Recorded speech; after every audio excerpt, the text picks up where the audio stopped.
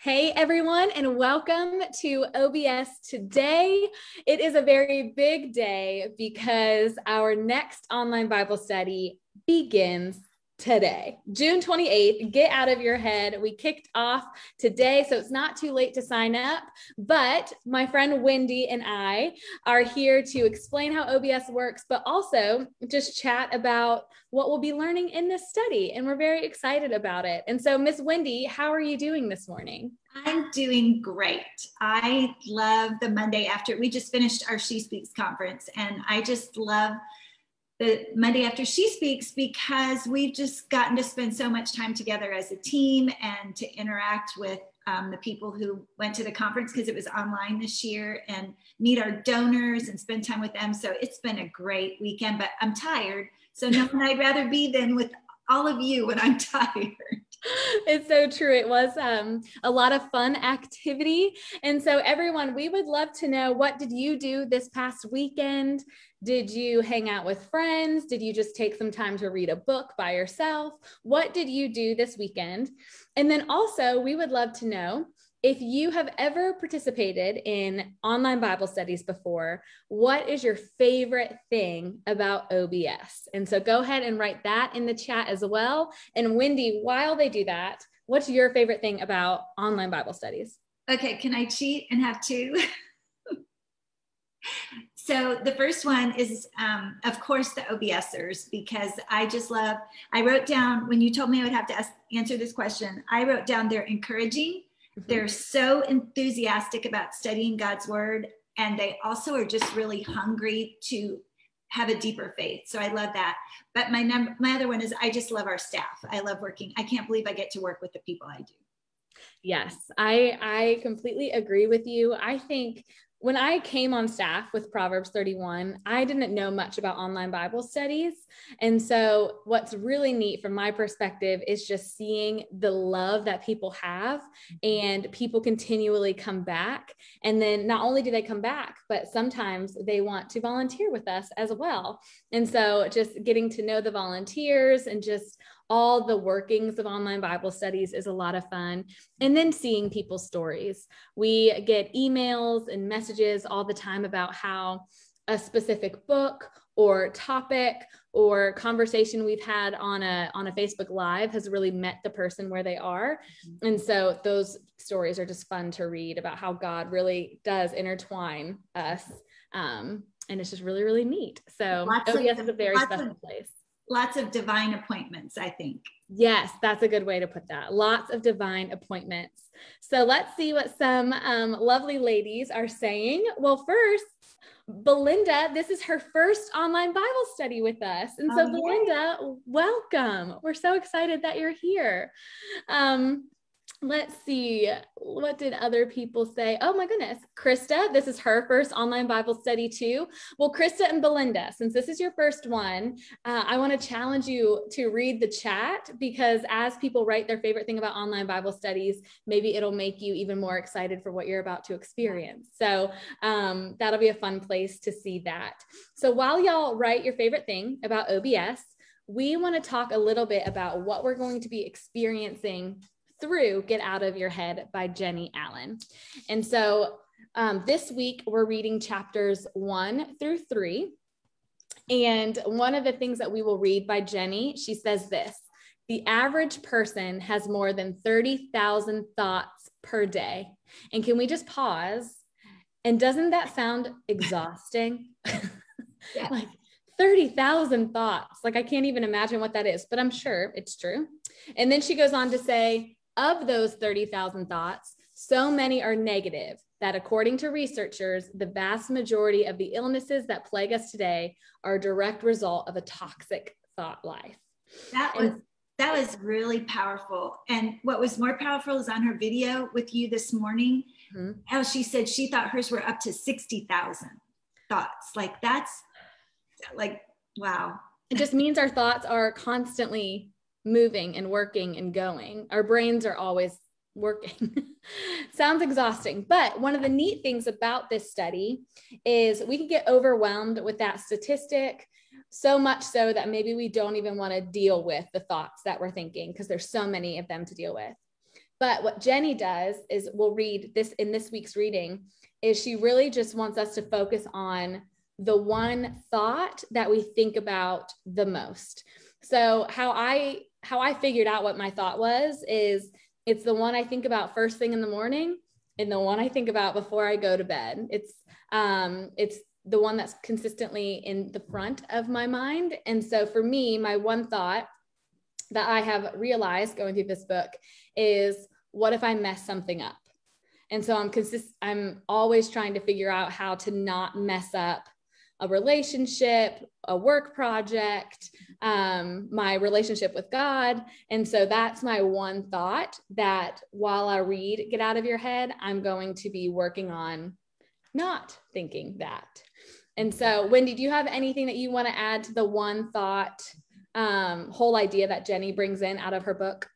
Yeah. And because I've read it, I have one that I think it is, but there were other things in her book that I also was working on. But you're really making me want to take this week to think. Like, I think I know what it is, but I want to make sure. So I'm going to just do the things that you've talked to us to do this week, and just make sure that's what it is. Because it is true. It can be, I have lots of thoughts that I could probably say, but we really working on one thought at a time is manageable and doable, and trying, or maybe even two, but otherwise we get overwhelmed and we want to give up. Right. And we definitely don't want to give up in this online Bible study. It's going to be maybe easy to get behind just because life, and it's summer here in the United States. And so maybe there's vacations going on, or, maybe you have something going on in your neck of the woods. And so we might get behind, but the nice thing is, all you need to do is really read the book and just do it at your own pace, which is really nice as well. And so, Wendy, I know you have a neat perspective on this book because your daughter read it about a year ago. And so I would love for you to talk a little bit about Lauren and her experience with Get Out of Your Head. Well, I think she's actually read a few of Jenny's books, and she's 27. And I think my favorite thing about her going through the books is that she has a lot of responsibility. She has a job in a corporate headquarters for a big company. And what she said was she was getting a lot of anxiety, and the book has given her tools. And these tools, one of them, and I love this as her mom, is that Jenny suggested taking time each day just to be quiet, just to be still, to still her thoughts. And she took that to heart, and she would sometimes sit out on her little back patio and just be quiet. Sometimes she would just sit somewhere and listen to worship music, or she would open her Bible. But the point is, she gave her a tool and she used it, and she really noticed a difference over time. And she said that when those spiraling thoughts continue, even though she read the book a while ago, she is able to come back to it and use it and remind herself of some of the other practical tools. And that's why Jenny's book is so great, because it's not just a lot of encouragement, a lot of scriptures, which is very important, but it's practical ways that we can actually do. And I wrote this down, a few little words that she said that I want you to keep in mind as we begin, or if you're trying to decide if you want to begin. But the enemy wants to take us down. That's something she says often in the book, because he hates those who love Jesus. And then she said, we have bountiful, powerful weapons to take our thoughts out and take the enemy down. We have divine power and authority. And I love that. And so those are the things we're going to get to hold on to and utilize to take these thoughts out of our head and replace them with whatever is excellent, lovely, admirable, praiseworthy. Yes, so good, Wendy. Thank you for sharing that. And very similar to Lauren, I know this isn't necessarily a book that I'm going to give to my friend, like my copy. I will not be giving it to a friend because first, there's just a lot of underlines and a lot of markings.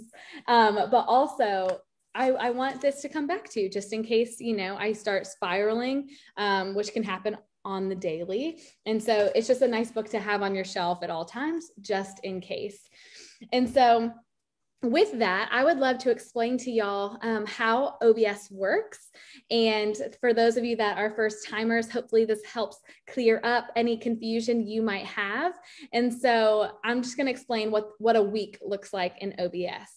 And so if you are signed up for the study, that means you go to our website, you put in your email. Every Monday, Wednesday, and Friday, you will get a blog post sent to your inbox. And so on Monday, the whole purpose to that blog post is to kick off your study, to kick off your week of study. And there's a video in there that me and Jenny Allen have made for y'all specifically. And so you can watch that when you have time. And then Wednesday, you'll open your email and you'll have another email from a study leader. And that just has some midweek encouragement in there for you. And it even has a bonus resource that Wendy is so close to, and it's called the Bible Study Companion. And the Bible Study Companion in its basic form helps take concepts we're learning in the book a bit deeper, and it's completely optional. It's a PDF and you can do it at your own time. But Wendy, is there anything you want to add about the Bible Study Companion that they'll find on Wednesday? No, not really, except just to thank you for sharing about it. And it really is just like a little mini Bible study every week if you like Bible study.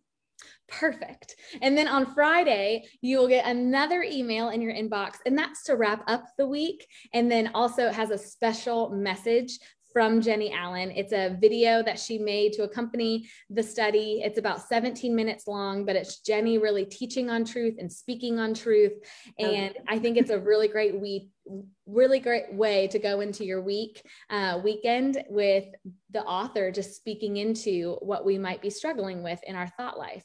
And so all that to say, the best thing you can do is sign up for the study, and everything you need for a successful study will be sent to your inbox. And so that's how we like to do OBS here. We like to have encouragement on the front end of the week, in the middle of the week, and at the end of the week, because we know life is crazy. And our hope is that Bible study doesn't have to be as crazy as your life might be. So anything else you want to add, Wendy, before we wrap up today's OBS Today episode? I just want to say, please join us. And like Kendra said, if you can't get everything done, or you can't stay caught up, we always have 3 words here. We say grace, grace, grace. So yes. Always have grace. We want you here. We'd rather have you here than not sign up because you don't think you can do it. At least try. Yes, exactly. And so everyone, I want to leave us today with something that Jenny says in her book. And she says this: the greatest spiritual battle of our generation is being fought between our ears, meaning our minds. What we believe and what we think about matters, and the enemy knows it. And he is determined to get in your head, to distract you from doing good, and to sink you so deep that you feel helpless, overwhelmed, shut down, and incapable of rising to make a difference for the kingdom of God. And so what we get to do through this study together over the next 6 weeks is ensure that we do rise to make a difference for the kingdom of God. And I think it's going to be a wonderful difference that we get to make all together as we study Get Out of Your Head. And so with that, everyone, we're excited for you to get started. Today is the first day. So if this is the first time you're hearing about it, you are not too late. In fact, you are right on time.